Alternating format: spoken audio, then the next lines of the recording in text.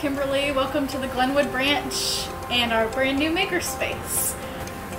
The digital memory station is all about taking things that are aging and transforming them into something timeless.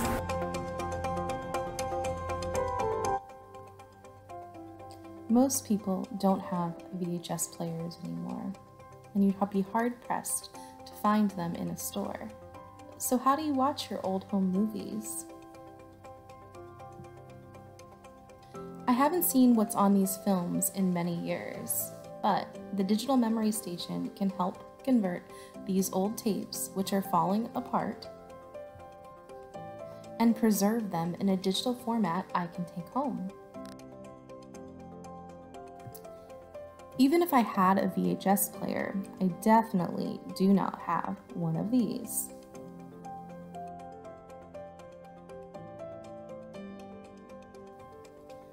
My tape fits right in.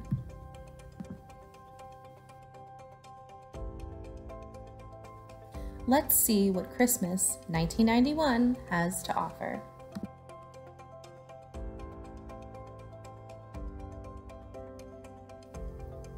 The next step is to turn on the VHS player, and a red light will appear. Insert your video cassette or the adapter.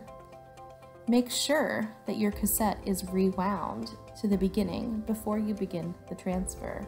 Remember, be kind, rewind. Next, you're going to open the QuickTime player from the dock at the bottom. No dialog box will appear, but the menu bar at the top of the screen will read QuickTime Player. Next, you're going to set up the player by selecting File, New Movie Recording from the top menu bar. A view of yourself from the webcam may appear. Hello! Next, you want to change the input. Next to the red button, there's a small down arrow. Click that and select AV to USB 2.0. The window will be in blue. So to record and then play the video, you're going to press the red record button on the window, then press the play button on the VCR player. At this point, you're just going to wait for your video to complete. Your movie will begin to play, and the QuickTime player is converting it to digital file. No sound will be audible when you're transferring your files. This is normal. The video will need to play all the way through. The conversion occurs in real time. However long your video is, that's how long this step will take. Once your video is finished, you're going to stop the VCR, then push the stop on the iMac screen. After you are finished, don't forget to eject your VHS tape. You're going to need to save your work. Click the red X on the top left of the window where you are recording. This will cause a pop-up to prompt you. Do you want to keep this new document?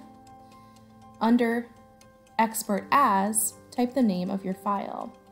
Under Where, choose the desktop. If you are transferring more videos, you would repeat the same steps. You can save your videos in 3 ways. You can save them to a USB drive, to the cloud, or you can burn a CD or a DVD. Today we're going to be saving them on a USB drive. First, I'm going to plug in the USB into the port. Then drag your file or folder to the USB icon. That's it.